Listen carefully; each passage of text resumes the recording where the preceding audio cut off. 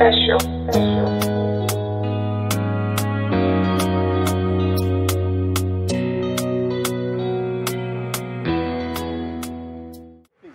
this the best you can come up with? This idea doesn't even excite me at all about cables. Does it excite you? Does it excite you? Does it excite any of you here? Is this what you brought me here to do on a Sunday? You guys just wasted my Sunday. Sir, I'm sure we could come up with something better.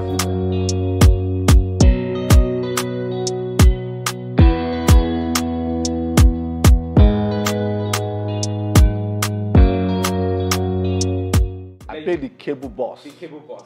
My firm, Organa. yes, Organa. My firm actually, if you look at the entire carnival, it was my firm that sponsored that Obi pitched to the Christmas event and all that. So that was the role I played. If you notice, my character was basically first one was rejecting the offer that was brought. Yes, which you said, no, this is not it. Blah, blah, blah. By next time, we'll pull off the boss. All those weekend boss. Hello. So I'm actually their clients. They're supposed to give me something for me to showcase my cable, you know. And they called me up on a Sunday. I know how Sunday is for people, only for them to give me a very bad presentation, and I won't take it. Like, no, I can't take this. It's a Sunday. You wasted my entire Sunday.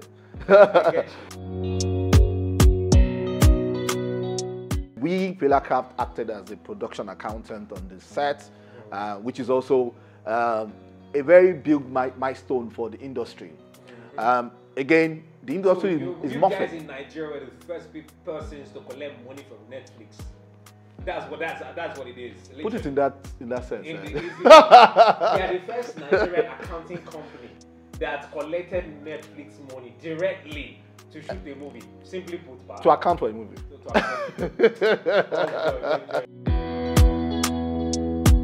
From 2007, I've been in the industry, so to say, but basically on the role of maybe regulator, trying to finance films, building film funds and all that. So I've seen the way the industry has morphed to this point, and I think we're at that critical milestone now, which is very significant.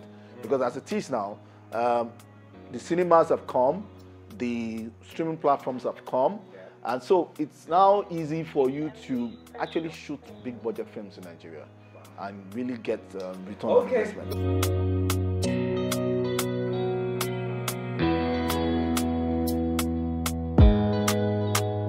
On December 16, Netflix and Kunle Afolayan released Nigeria's first ever Christmas film, A Naija Christmas, to global audiences.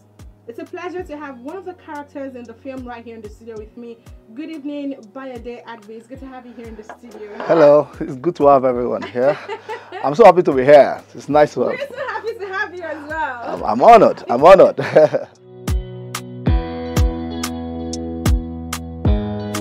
No, I'm not. Wow.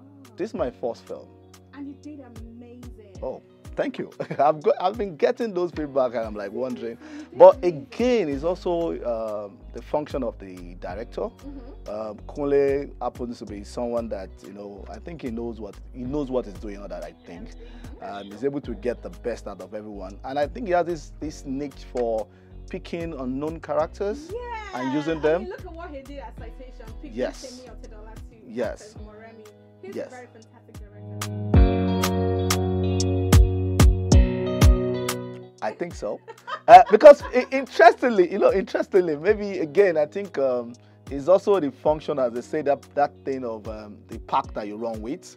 A lot of people are now sounding as if, oh, we never saw that you could do this thing. So I've been getting a lot of film roles, but you know, like I keep telling people that contact me, the first thing I do is accounting, and I don't want any production taking me too far away. I actually used to work in Video Censors Board. I was head of finance of Video Censors Board. So I've seen the way the industry is kind of morphing into a very structured industry. So to the people that are coming, I think the industry is evolving and is growing. You need to be consistent about what you're doing.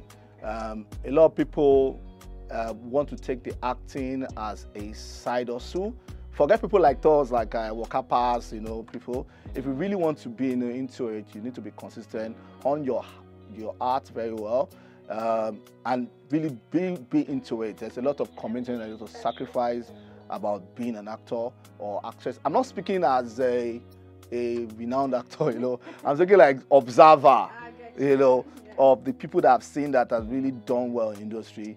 You need to be consistent and you need to own your art very well.